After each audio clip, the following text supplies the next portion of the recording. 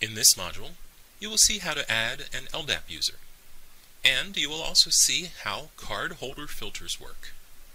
To add an Ldap user, go to Tasks, choose Security Administration.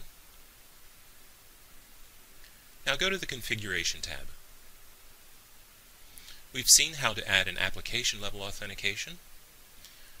Let's look at how to add a mixed mode authentication. Using mixed mode, you will be able to use your own Windows credentials because the software will look at the Active Directory on your domain. Type in your domain,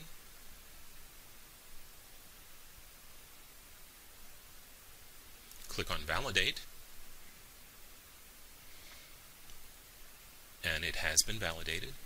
Now let's go to the Users tab. When we click on Add Now, we get a choice to add an Ldap user. Type in the username, search for it.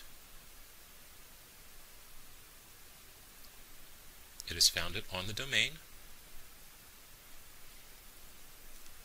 Activation and expiration dates are optional, but we need to add this user to a group. Now we can select the default screen design and hit OK. Cardholder Filters. This is where we can choose to filter out cardholders. I've created this group NYC.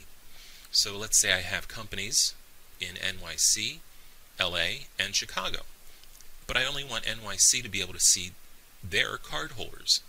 So I'll create a filter called NYC. From the drop-down box, let's choose Company.